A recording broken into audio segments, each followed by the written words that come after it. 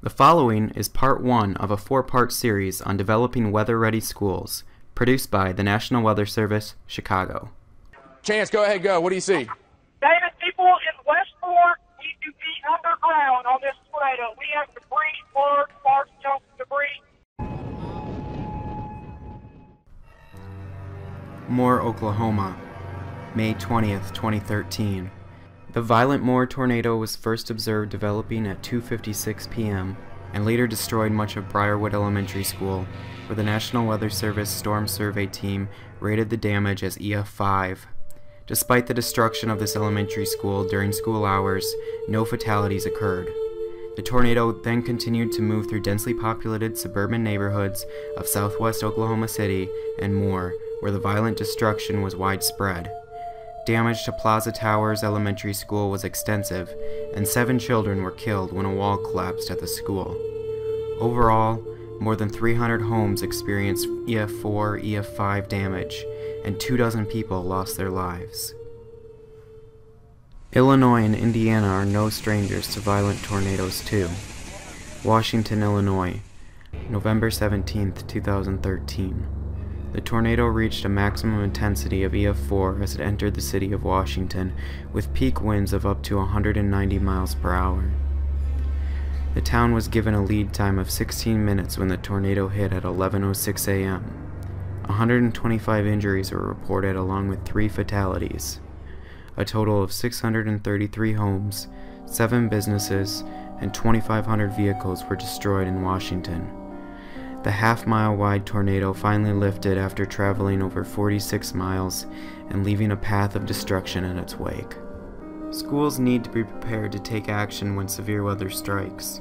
According to the National Climatic Data Center, from 1991 to 2010, Illinois ranks 6th in the nation for annual occurrence of tornadoes. The question isn't if another school will be hit, it's when.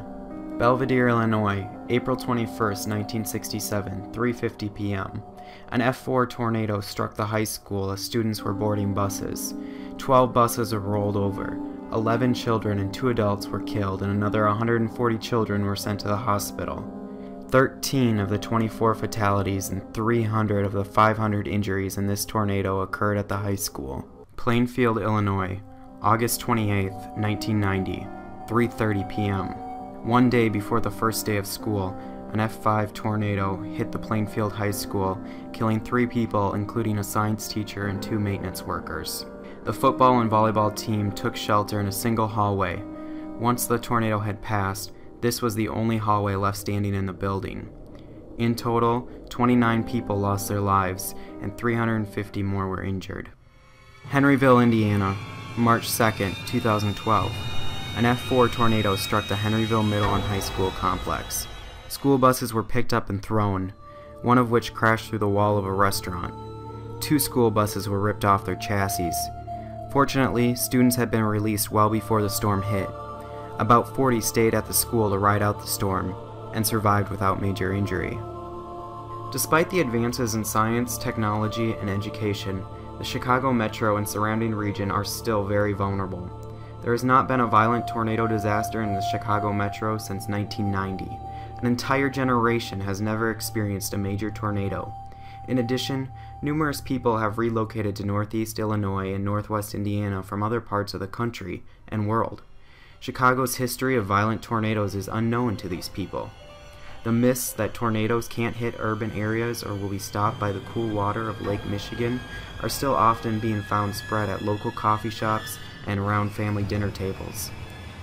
The truth is, tornadoes have struck major cities in recent years, including Atlanta, Fort Worth, Nashville, Miami, and St. Louis.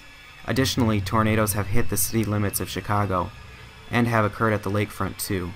As recently as 2006, a tornado occurred at the Loyola University campus and moved out over Lake Michigan as a waterspout. It is only a matter of time until the current drought is ended and another EF4 or worse EF5 tornado brings mayhem to the Chicago region.